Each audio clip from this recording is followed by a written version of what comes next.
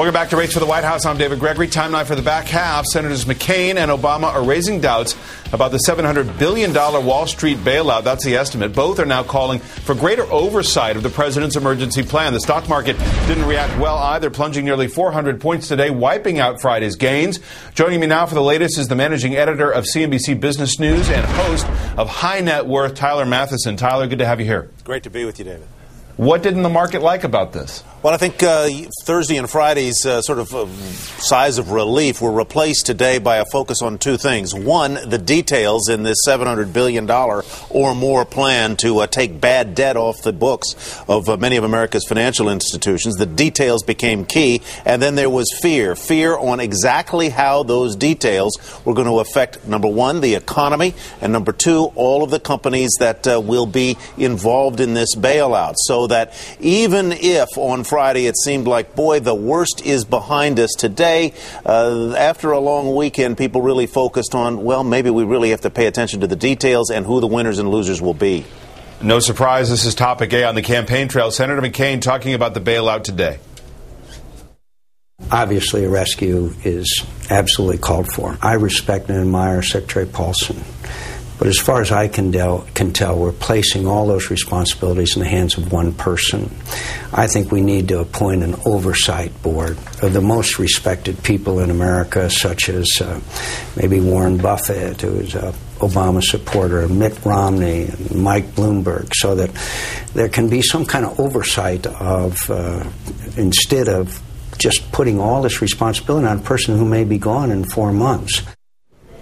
Yeah, there seems to be, on both sides of the aisle, Tyler, some concern about whether Hank Paulson, whether your Treasury Secretary, no matter who it is, should have the kind of authority to not be questioned, to be responsible for this money, and be solely responsible for the implementation of it. Well, absolutely. In that interview, I believe, from our John Harwood last night, indicating that what is really at work on Capitol Hill, they're concerned about writing effectively a blank check and putting it in the hands of one individual, who, by the way, was the former chairman of Goldman Sachs, one of the companies that stands to, in some ways, benefit from this plan as it seems to be conceived right now. So there are many, many more calls for oversight, for some additional restrictions to be worked into whatever package ultimately comes out of Capitol Hill and is signed by the president, and a suspicion, not suspicion so much as a concern that you don't want to put too much power in one man's hands, even if it's a guy as capable as just about everybody says Hank Paulson is. Also joining me now, your colleague Erin Burnett, anchor of CNBC's Street Signs and Squawk on the Street program. She's down in Washington from New York. Erin, good to see you. Good to see you, David, and nice to see you, Tyler. You bet. Same here. Let's hear from Barack Obama today, who talked about where there's a plan and where there are still details to be worked out today on this. I don't think it's completely a plan yet. What we have is a request, a massive amount of money that the Treasury would have discretion over, and we know that it's going to potentially take a while to work this thing out. We haven't seen all the details. I think that it has to be bold, and I am supportive of the need for quick action, but there's some principles that I think have to be included. Erin, we talked a little bit with Tyler about what the response has been like in Washington. What about on Wall Street, among these companies? What are they expecting out of a plan in whatever form it ultimately takes place in? Well, it's an interesting question, and I think the thing that concerns them the most and is perhaps most important here is something Tyler was alluding to, which is it needs to be done quickly. And by definition, David, the stuff that the banks are going to want to put in this big federal taxpayer-funded pool is going to be the most toxic, nasty stuff that there is. It's not going to be stuff the government can quickly turn around and make money on. So it's important to know that a lot of the stuff that comes in is going to be pretty rotten, pretty bad mortgages, and the banks might need that help. Now, their biggest concern, though, to be honest, is something else Barack Obama was referring to there when he said in a considered manner, and we need to think about the principles under which we're doing this. One of the biggest concerns for them might be this cap on salaries, that if they participate, put their toxic debt in, they might have to, in return, accept caps on salaries. And it's not just Barack Obama who said that. John McCain told John Harwood yesterday, as you know, that, hey, maybe these bank CEOs shouldn't be allowed to make more than the highest paid person in the federal government. And I believe that's $400,000. Let's listen to something that Treasury Secretary Hank Paulson said on Charlie Rose earlier this year. I want to get the date. This was back in January where he talked about the economy. And let's put this in context. It was last August when a lot of the concerns first popped up. This was August of 2007 when concern about the subprime crisis, concerns about Fannie Mae and Freddie Mac first materialized. This is Secretary Paulson back in January. The economy is fundamentally sound. Long-term fundamentals are sound, structurally sound, but the economy is slowing down. There's no doubt about it, but I do believe we're going to continue to grow. Aaron, where's the accountability for an administration that felt and used the word containment throughout this last year and a half almost when it came to this issue?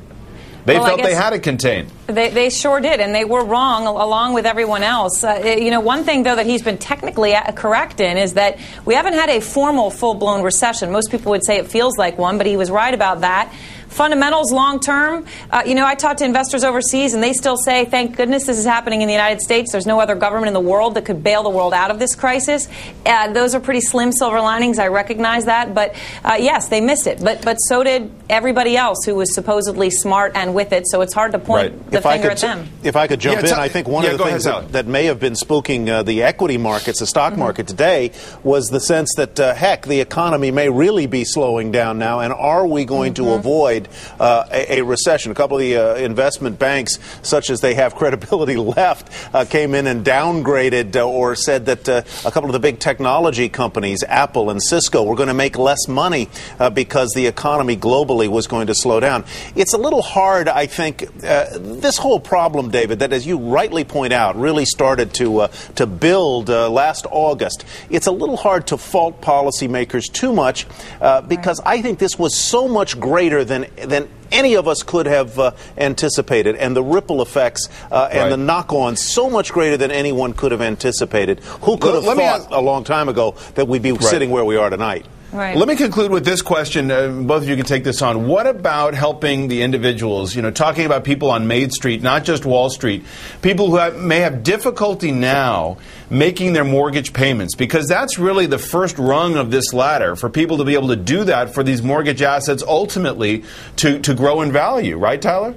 Well, I think that's right, and that's certainly something that lots of folks on Capitol Hill see as a real critical part of whatever package emerges, namely that there be some kind of relief for people facing foreclosure, so that the political perception is not that Wall Street and the big banks are getting a bailout and help, but that the little guy who's sort of taken it in the knees on this is at least getting some kind of assistance too. Right. It's a great point, Tyler. And David, to that point, it's already interesting how the plan has muted. The Treasury Secretary himself has said at first it was just to be mortgages and mortgage-related securities that would be put in this bad debt pool, and now other things might be included, like car loans and credit card loans, which is his view of trying to recognize that the problem may be spreading to a lot of other loans that regular Americans get, and the goal, of course, is to prevent interest rates from going up for any of them.